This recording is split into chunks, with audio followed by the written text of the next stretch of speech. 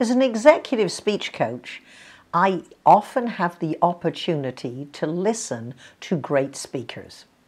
Now, one mistake many speakers make is to quote other authorities without giving them credit.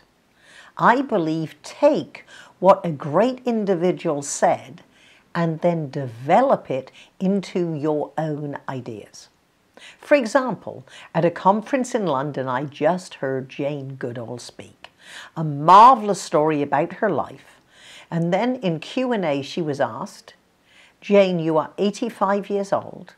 You travel 300 days a year. When are you going to slow down? And she said, this year I traveled more than 300 days. And at 85, you don't slow down, you speed up. You've got less time. So as a busy professional myself, whose friends have been saying, Patricia, you've been telling us for years you're going to slow down, I have changed my story.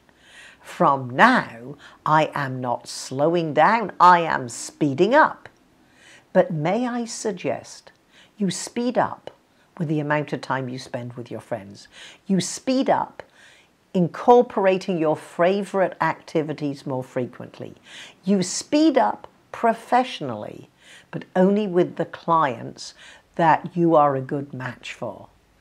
So I suggest you take an idea and think, if I were developing a segment of content around that, what is my point of view, giving credit to the authority? And speed up and do it.